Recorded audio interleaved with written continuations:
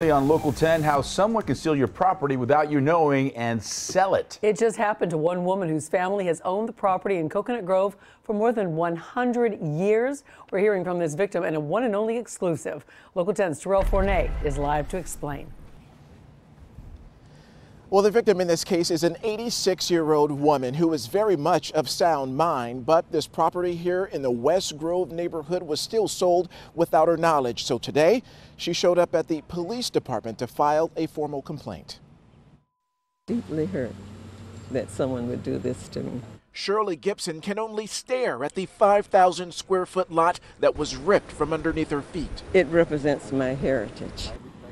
My grandfather purchased this early in the 1900s. The 86-year-old is a descendant of early Bahamian settlers turned pioneers of Coconut Grove, a family that has kept several properties in its name for more than a century. I would like to have a legacy to leave to my niece and my nephew and my family.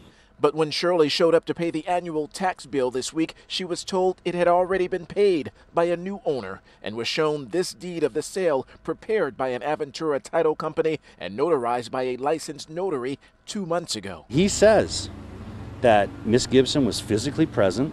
Miss Gibson showed a driver's license. Miss Gibson signed this warranty deed, which, as we know, she did not. Is that your signature on the deed? No, it is not. It was forged. And because it's a criminal matter, in my mind. The records show the $230,000 purchase on paper was by Ali Development LLC, a company whose address comes back to this residential neighborhood in Brooklyn, New York. To make matters worse, a second property in West Grove, owned by Miss Gibson, has also been listed for sale without her knowledge. Neighbors are jumping in to help. I contacted Zillow 5 times already, and it's still listed. Developers are just trying to get in here any way they can.